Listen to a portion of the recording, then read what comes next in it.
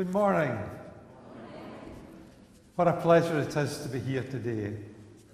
I'm not being welcomed incidentally.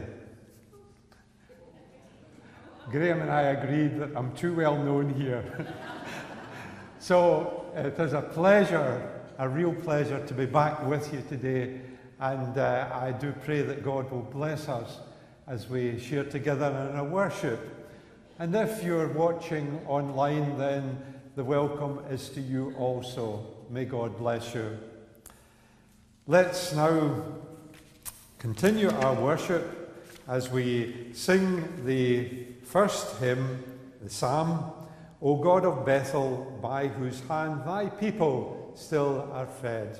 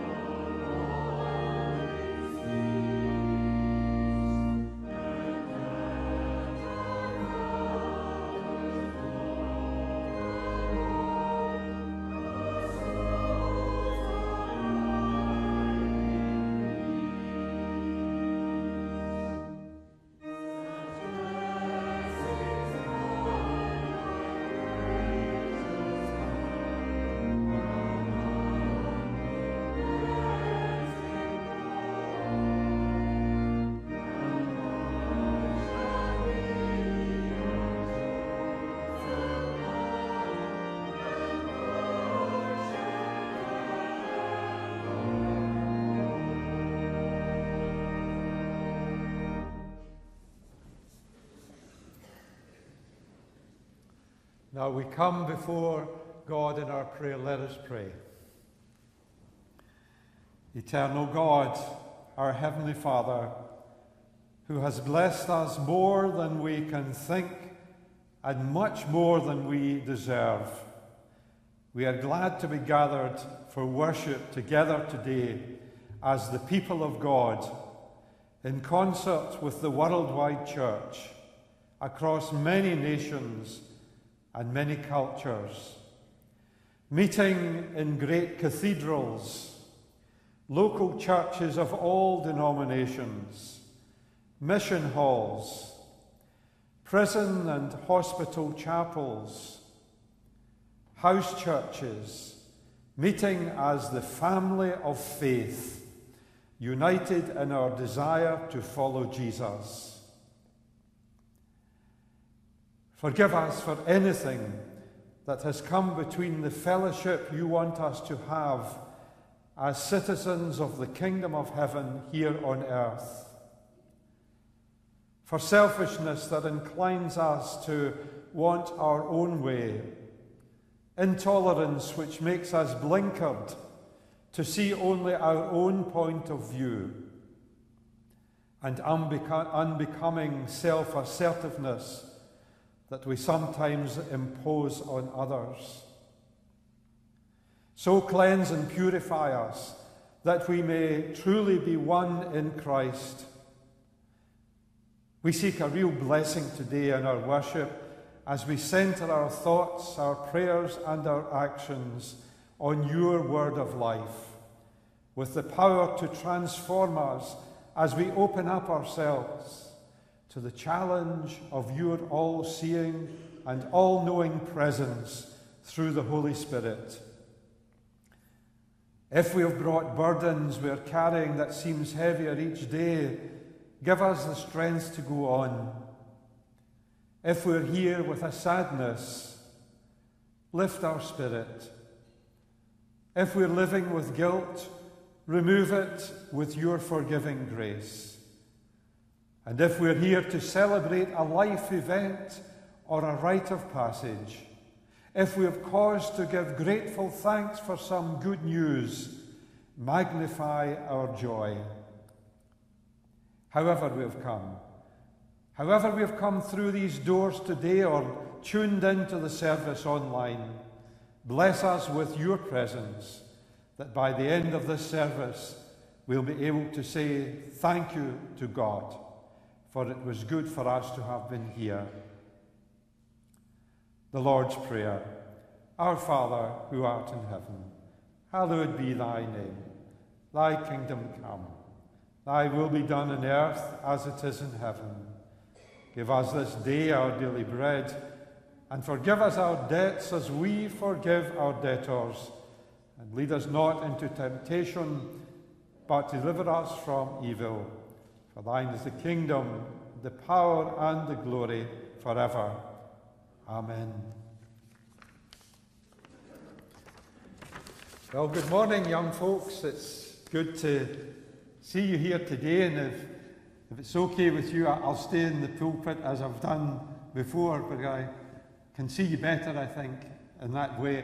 And are there young folks at all in the congregation further back?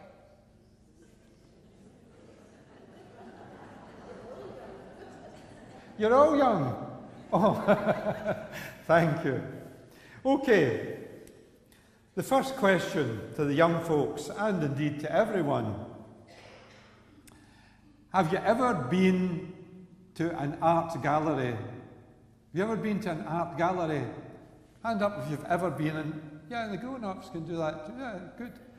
That's wonderful. Have you ever been to the Glasgow Art Gallery? Yeah. Now, that is a wonderful place, and I am familiar with the art gallery, Glasgow Art Gallery over at Kelvin Grove since I was very, very young. Well, relatively young. Because from about, I think, the age of, I would be about 10, the teachers at the school, the primary school, said to my parents, I think that John, that's my name by the way, that John should go to art classes. So I was enrolled to art classes, painting classes in the art galleries, no less. Yeah. Now that was a great experience. I went there on Saturday mornings. And as well as painting, we were taken round the different rooms in the art gallery, and the purpose was to view the great works of art. Because you can learn from other people. It's very, very important. And if there are artists today, which there will be, given this nice big congregation, they learned from other people as well. Now, I like the Glasgow Art Galleries, and sometimes we pop in to see how things have changed, and things have changed quite a lot. Those grown-ups of my generation will remember those days, and they're going to smile. I promise you they will smile when I tell you, that in those days, in the main part of the art gallery on the ground floor, it was filled with showcases, glass cases, filled with ships that were built on the Clyde. Give me a nod if you remember. There we are. And a wave at the back. Wonderful. The whole of the downstairs, glass cases with ships that were built on the Clyde. Now that's all changed. However, the two most famous and most valuable paintings that are in the Glasgow art galleries these days, the two of them, one is entitled Christ of St. John of the Cross by a very, very famous artist, Salvador Dali. It's an amazing painting, and it was brought to the city by a man called Tim Honeyman, who was involved, I think, in the city council. Now, Salvador Dali painted that in 1951, and we're so privileged to have it in Glasgow. If you haven't seen it, then you must see it. The other one sounds less kind of special, but it's very special. What is it called? It's called Alexander Reid. How's that for the title of a painting that is one of the greatest paintings that we have in the city? Alexander Reid. Now, why is it important, although it has a very ordinary name? Well, it was painted by an even more famous artist, I think, than Salvador Dali. It was painted by Van Gogh. Van Gogh. But that's going way back. Way back. And both these pictures are visited, or paintings are visited by more than 1 million visitors to the art gallery every year. Isn't that wonderful? Now, why is Alexander Reid's painting there, and why is it quite important? Well, Alexander Reid was a Glasgow art dealer. He was born in Glasgow and he was brought up in Finniesson. I don't know if there's anyone from Finniesson here. Are we sure if you're from Finniesson? No, this is Bearsden, sorry.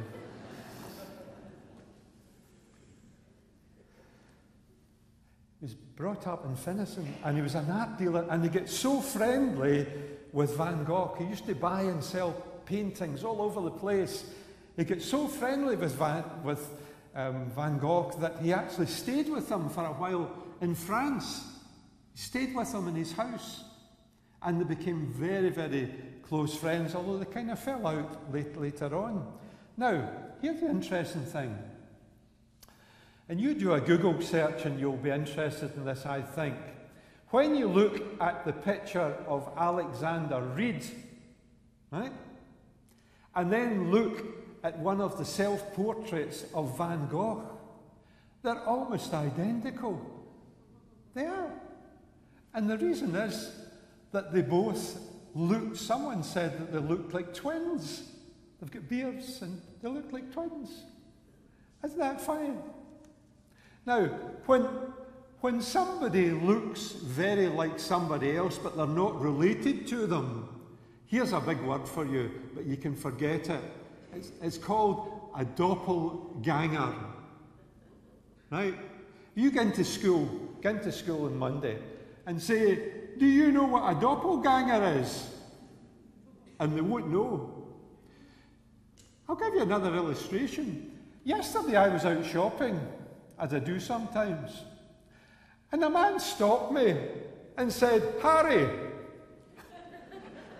Harry. And I said, you're Harry. I said, Harry? He said, you're a golfer. I said, I've never played golf in my life.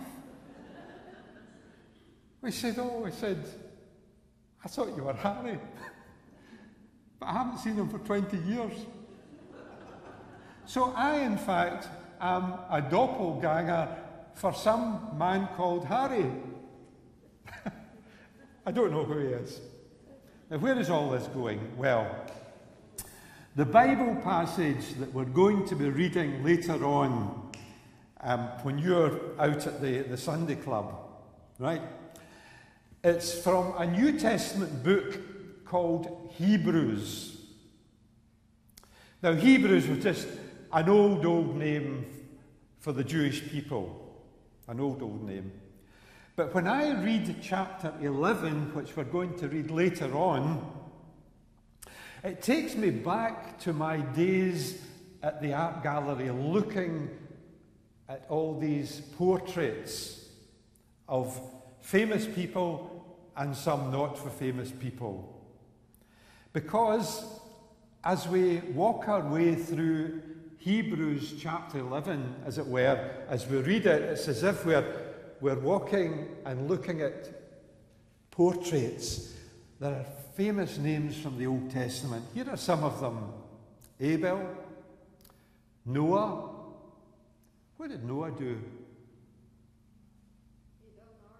He built the ark, that's right. He built the ark, that's right.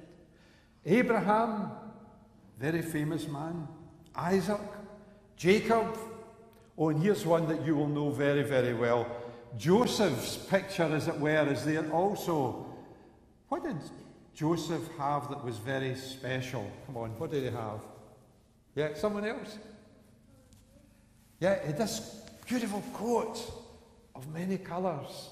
So Joseph's there, and Moses is there too.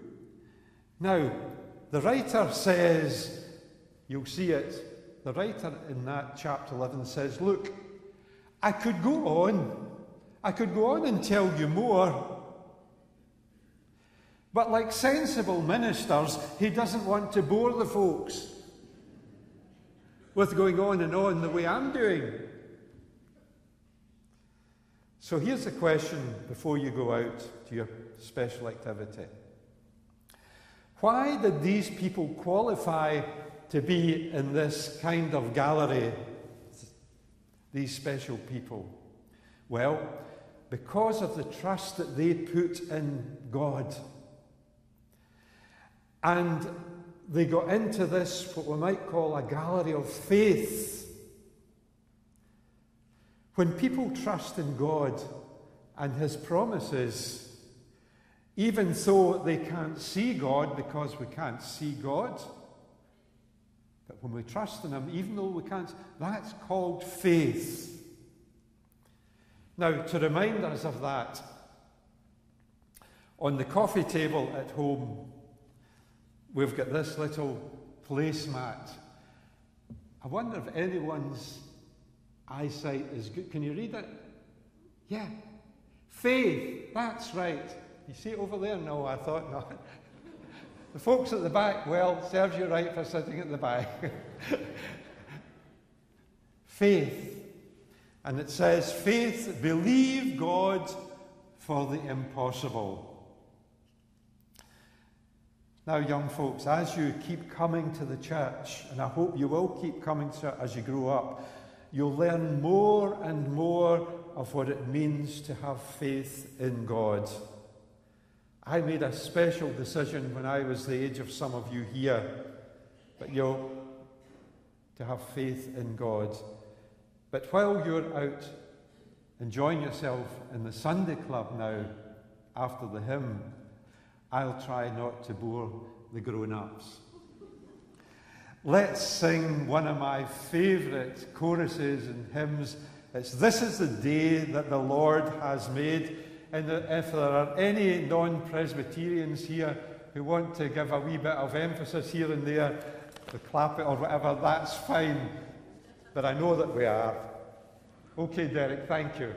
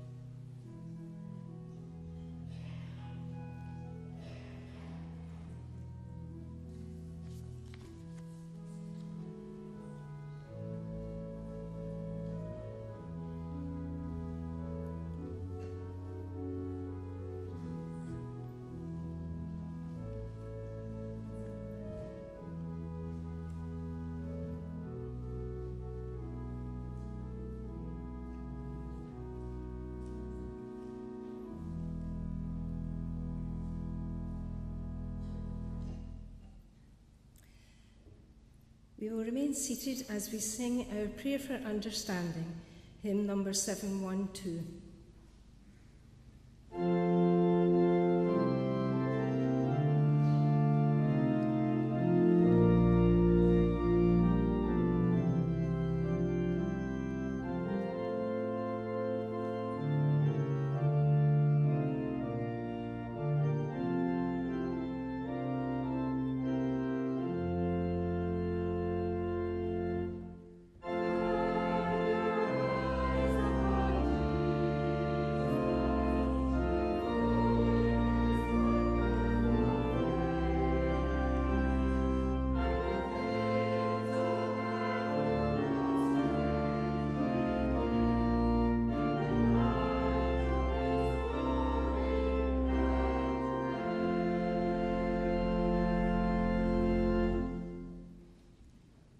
Our reading this morning is taken from Hebrews chapter 11, reading from verses 1 to 12. And this can be found in the Pew Bible at number 1209.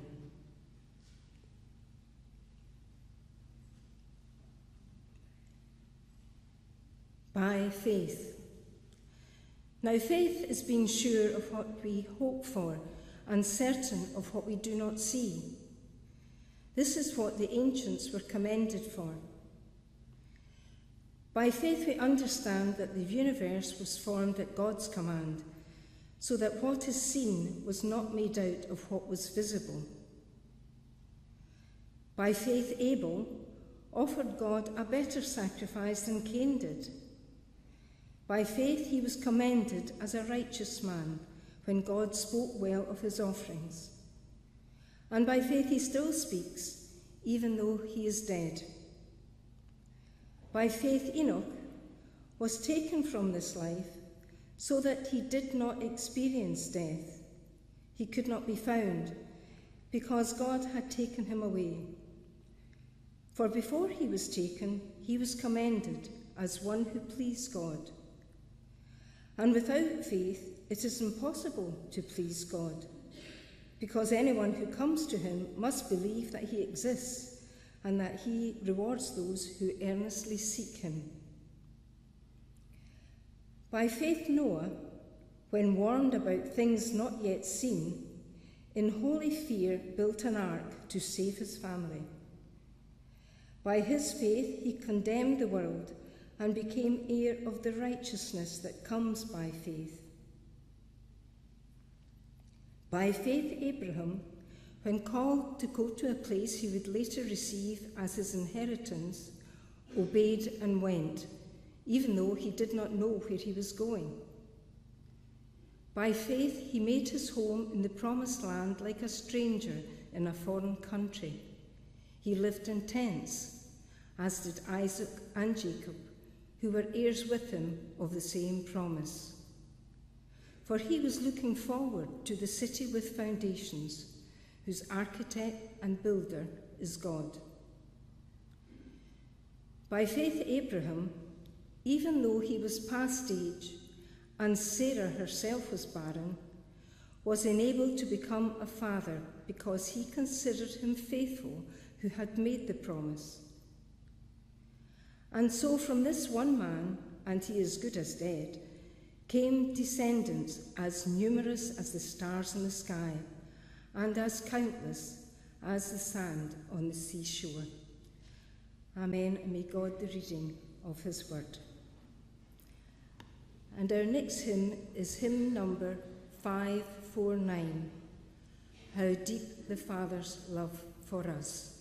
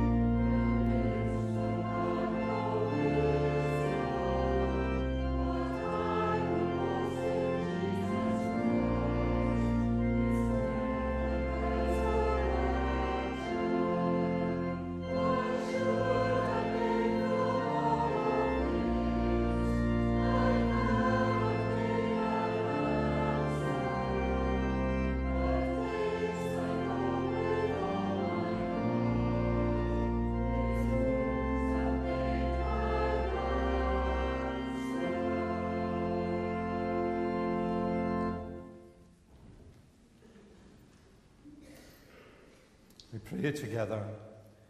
Gracious God, speak to us now through your word, and bless us and challenge us and give us your peace.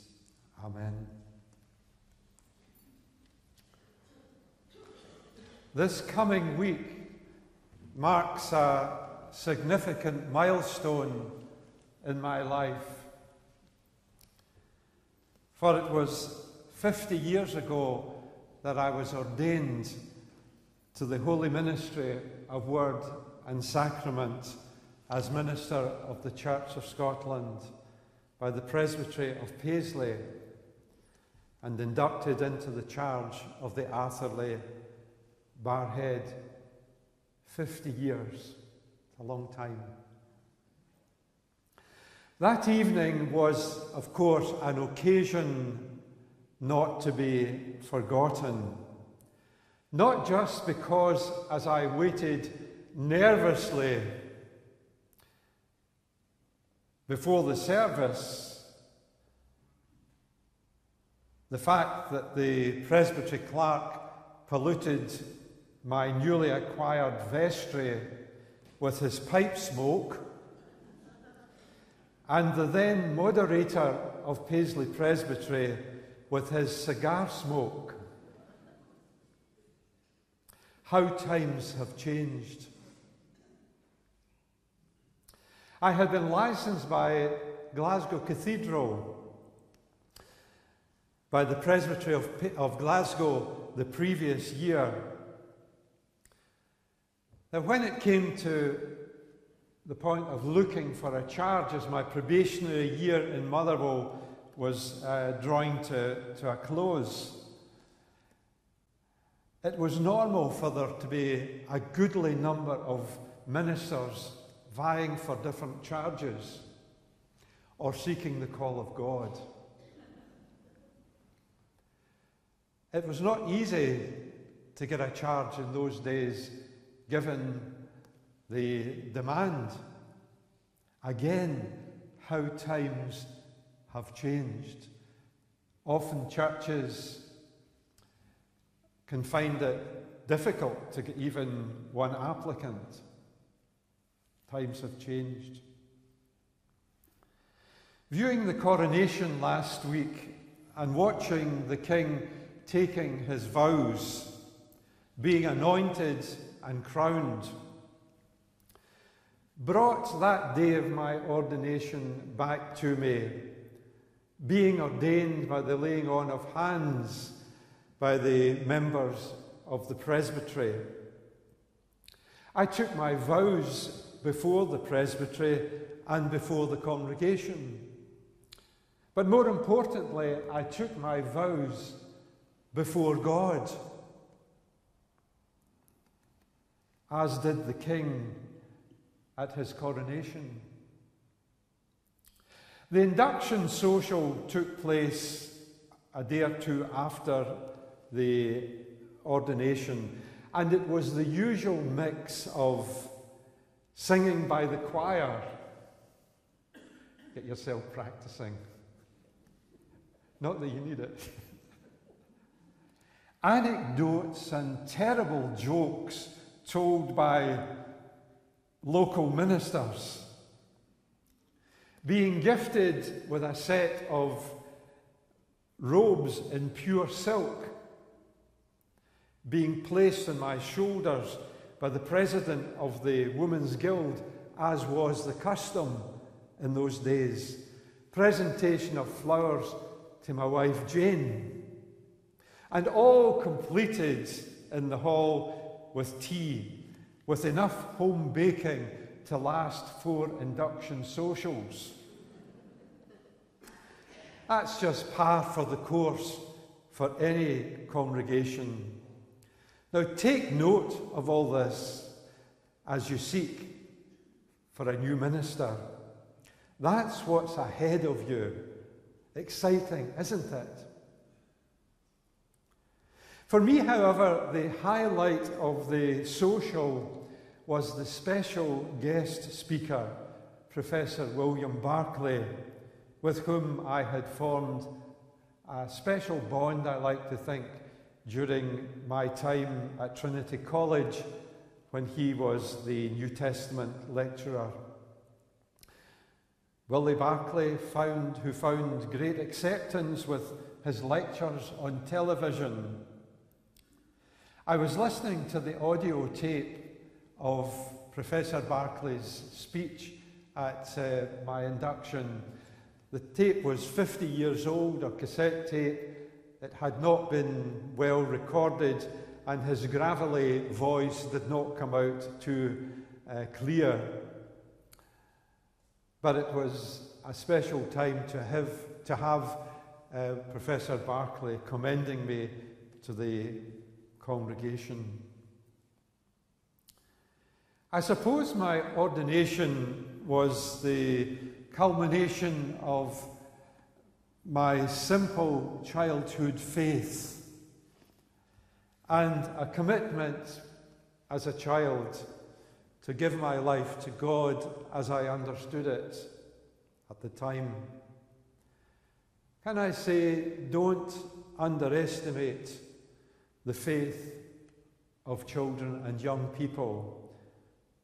They grasp more than we know in their own limited, simple way.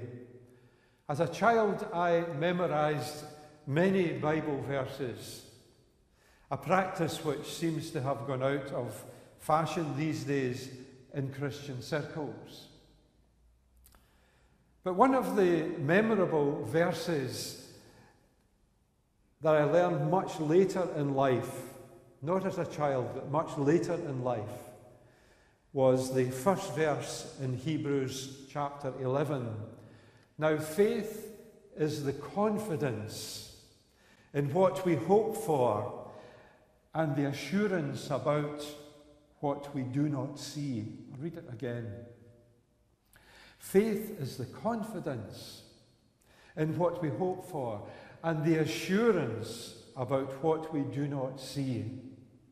I like Eugene Peterson's version from the Message Bible. And here it is. The fundamental fact of existence is that this trust in God, this faith, is the firm foundation under everything that makes life worth living. And here's his lovely bit here at the end. It's our handle on what we can't see. Isn't that lovely? Faith, it's our handle on what we can't see.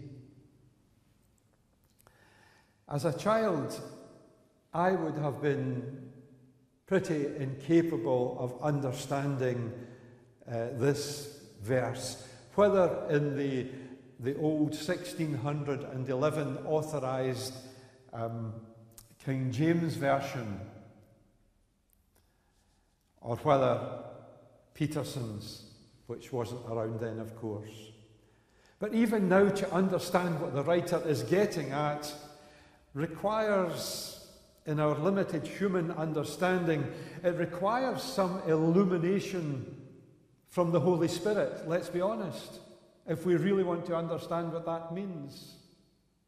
People out there, so to speak, who increasingly have no knowledge of the Bible and no interest in God.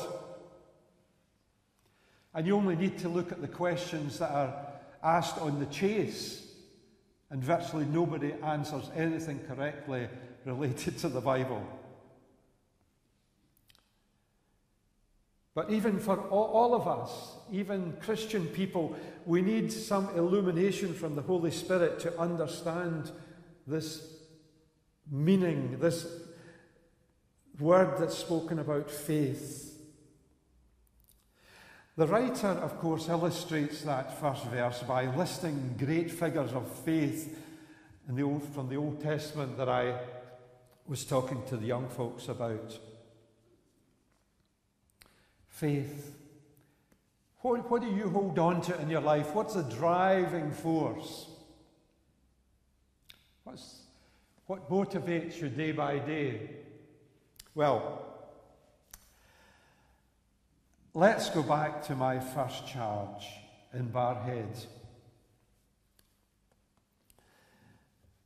Once for the children's talk, or the children's address as we would call it then, I tried to dispel the whole idea of bad luck and good luck.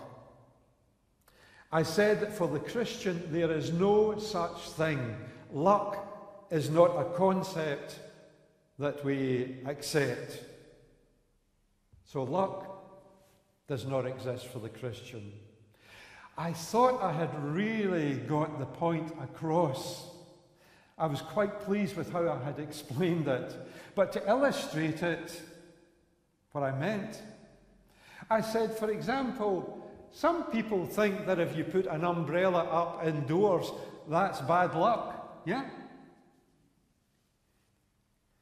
I then took my umbrella from the pulpit, which I should have done because it's in the vestry there. Don't worry about it, you. And I opened my umbrella. And as I opened it, a church member was overheard to say, "He's taking a chance." I think the leak in the roof the following week was a pure coincidence. The Christian way is not to live by luck or superstition or by Chinese fortune cookies or horoscopes. Some years ago, an entertainer and broadcaster friend of mine was interviewing an astrologer on local radio. The astrologer asked him what his star sign was. He said, "Oh, I don't have a star sign." She said, "No, everybody's got a star sign." He said, No, I don't have a star sign. Since I became a Christian, my destiny is in God's hands, not in astrological conjunctions. I mean, if there is such a thing as luck, it runs out. God's care and love for us never does. It was proved by the sacrificial death of Jesus on Calvary.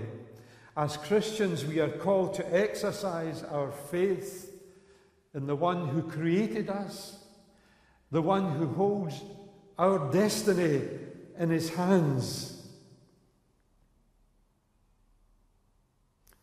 So again, from Hebrews, faith is confidence in what we hope for and assurance about what we do not see. Another way we could put it, in the writer's terms, I suppose, is that faith is persistent hope in the promises of God. You got that? Persistent hope in the promises of God. Let's be honest though. Our journey of faith has not been all sweetness and light. I think I speak for everyone here when I say that. Our journey of faith has been replete with bumps and potholes when most of us have been tested and sometimes to breaking point. A few weeks ago, the post-Easter Bible passage preached so eloquently by Robin was about the road to Emmaus. Most of us have been on the road to Emmaus. Like Cleopas and his companion, the words that we have spoken on that road to Emmaus have often been words of pain, words of disappointment, of bewilderment and yearning. They are words we say when we have come to the end of our hopes, when our expectations have been dashed, when our cherished dreams are dead in the water, and there's nothing left but to feel defeated and done. But some of the most memorable words in Luke's account, indeed in Luke's Gospel, are surely these 4 words. But we had hoped. But we had hoped. It's been well said that the world hopes for the best, but Jesus is the world's best hope. I truly believe that my life is fashioned not by luck, but is guided by the same God who put the stars and the sun in place. The very beginning of the universe. Long before my ordination, long before I was capable of thinking of God and loving God, He had already thought of me. You see, though He is the Lord who stretches out His hand over the universe, He knows each one of us, and He clasps us to His heart. And I know that He'll never give up on me. I shall always be His child, even when I wander away from Him and when death comes or the world ends. His faithfulness will never cease.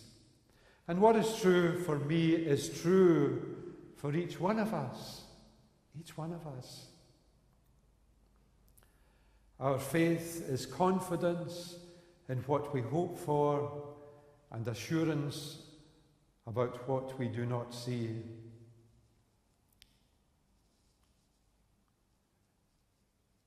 As a congregation, of which I've felt a great love over these years, that as a congregation, give thanks for the past. I know you do. Celebrate the present. And look forward to the future. These are exciting days for you. If God is there for us at the beginning, He will also be there for us at the end. This, through faith, is the Christian hope. Amen. Thanks be to God. The choir will now sing the anthem.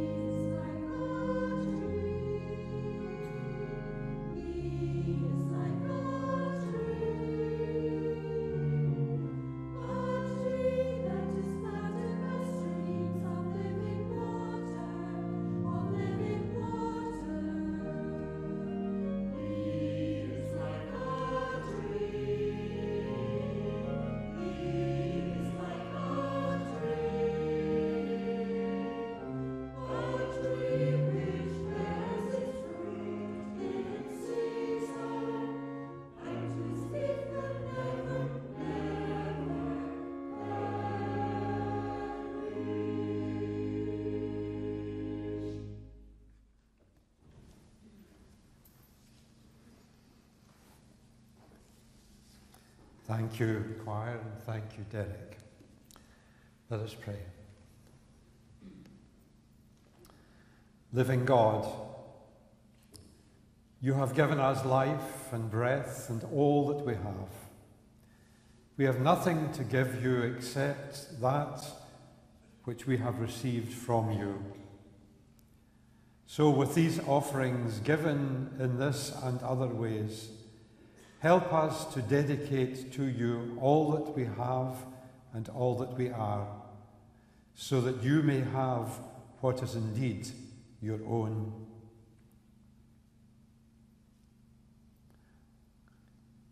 In this Christian Aid Week, we give thanks for the committed work of staff and volunteers, seeking prayerful support in raising funds, organising sales, doing collections, and at the same time making decisions as how best to respond to the unending need across the world, whether working in the field alongside local groups, seeking to improve the lives of men, women, young people, girls and boys, relieving poverty and suffering, and all in fulfillment of the words of Jesus, inasmuch as you have done it to one of the least of these, you have done it to me.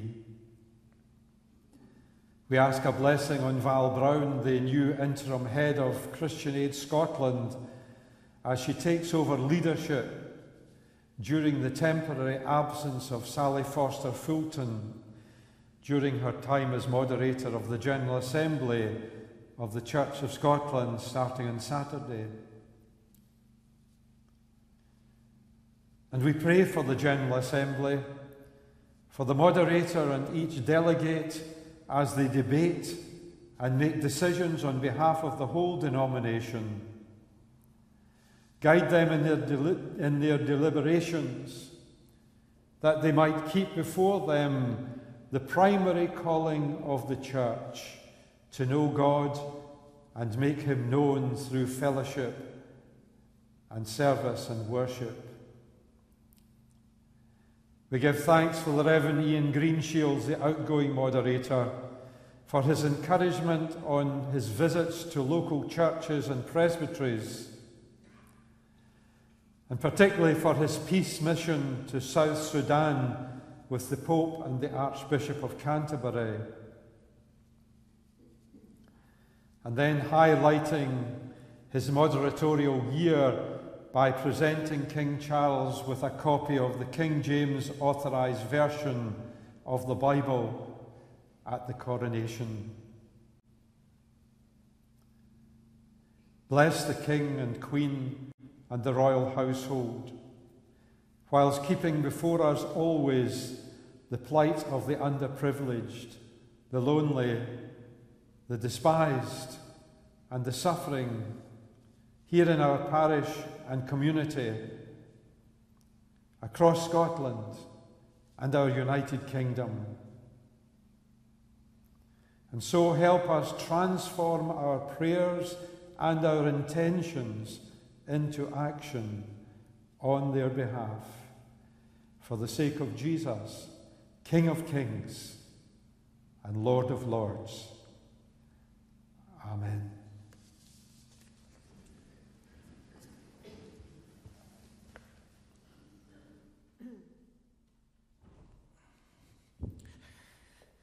Ladies and gentlemen, before the start of the service, I asked John if it would be appropriate to make a small presentation at this point in the service. I didn't tell him who to. John, would you like to join me? We couldn't possibly let a momentous occasion like this pass without a small presentation to you. Great. And John, from all your friends in St Paul's, many of whom go back to mission days with you in the summer, small presentation from us all, and congratulations on your 50 years. Graham.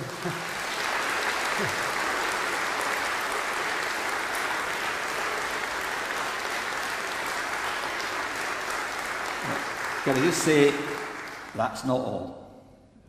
because at the start of your sermon, you mentioned the party, the cake, and everything else. We have a cake in the large hall for you. This is St. Paul's. It's not a 3-day feast as you've had in the past, but there is cake available. So please, if you have the time, come and join us in the hall for some cake. And there was a third element in the ordination, if I remember right. Excuse me a second. This is St. Paul's. We have a bunch of flowers for your dear wife, who I know is in the congregation. I'll not ask you to come forward and embarrass you. I think she should be embarrassed. I think she should be Jane, embarrassed. come and join us. Because she must have had a hand in this somewhere. Oh, I couldn't possibly comment.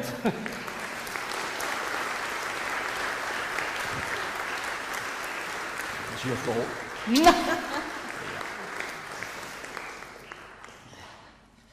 Graham and members of the congregation, I really don't know what to say, because, I mean, you would think that given how I started my sermon, that this was all organised, wouldn't you? And you're bound to say that John must have known. No idea. This has come as a very great surprise to me, but happening on this week when I will celebrate the 50th anniversary, then it's just so lovely to be here and to be sharing it with you. So thank you so much. I really am lost for words, but I'm still going on and on. And, well, I hope many of you will come over to the hall and we'll have a little bit of cake. Graham, thank you so much, and thank you, members of the congregation. God bless you. Thank you, John. Thank you. Want to introduce the last time?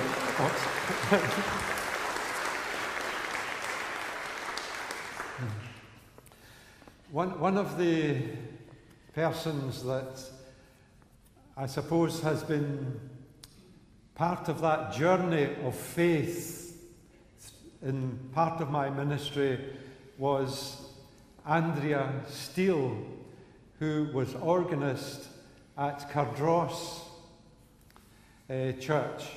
Andrea was also the head of music at Craighome, where I was chaplain.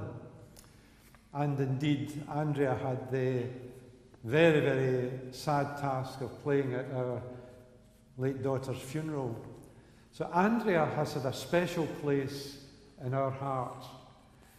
The reason for mentioning this is that the hymn that we're going to finish with is Look Forward in Faith, written by the then minister Andrew Scobie of Cardross Church. And the music was composed by Andrea Steele. And the title, if you look it up in the hymnary, the title of the tune is Cardross. So it's lovely that Andrea has had that part in our life, as hundreds, maybe thousands of people have also. Let's conclude our service in the singing of Look Forward in Faith.